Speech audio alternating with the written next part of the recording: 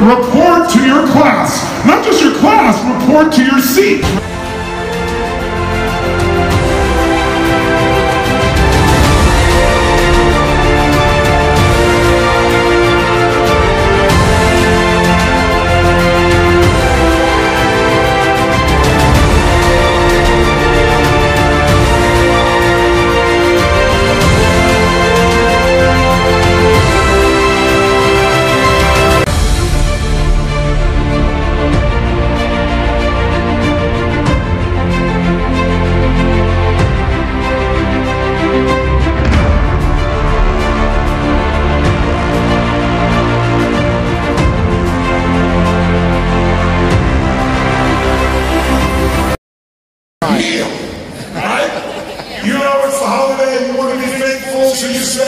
I'm just going to have some really great vegetables and good food. Is that what you do?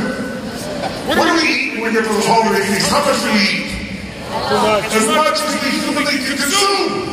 And when we can't eat another bite, what do we say? I'll never eat again. And then somebody else, pumpkin pie? We go, okay. Who knows what I'm talking about here? Say ah.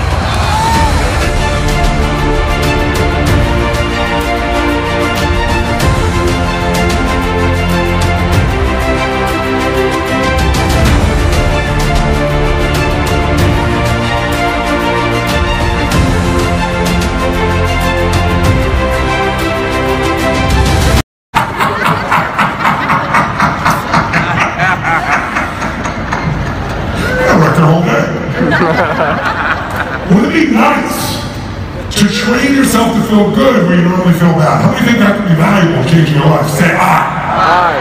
So that's another form of priming. Does that make sense? You prime yourself to feel good in advance of them so that what they do becomes a good feeling. So here's how I did it. I took the audience and I said, look guys, the train comes about every 45 minutes to an hour and 15 minutes. Do you really want to be pissed off every 45 minutes to an hour and 15 minutes? How many of these experiences where maybe you used to have a food or an alcohol or a dessert of some sort that you used to just love? I mean, you desired it, you loved it all the time, until one day when you had an experience better, but it's actually making your life worse. Because it solved one problem, it took away his pain back then, but now it's creating new pain. How many follow? Say aye. So I had spent that day, I'm watching this movie of a man that doesn't want to change. And I spent the whole day teaching this big audience of people how to create lasting change. How do you create lasting change? You don't do it through willpower. Willpower is beautiful. I got a lot of it, I'm sure you do too. But willpower has its limits. If you're going to create lasting change, it can't just be willpower.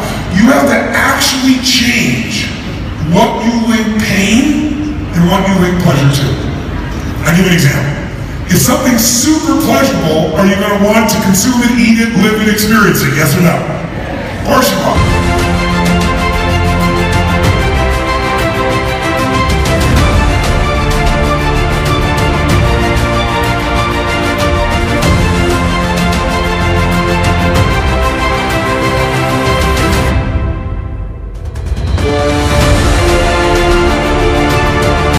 All these events myself until my vocal cords literally are now the size of a piece of paper in their thickness. They're supposed to be as thick as your lips, so. Oh, say it like you mean it! One more time!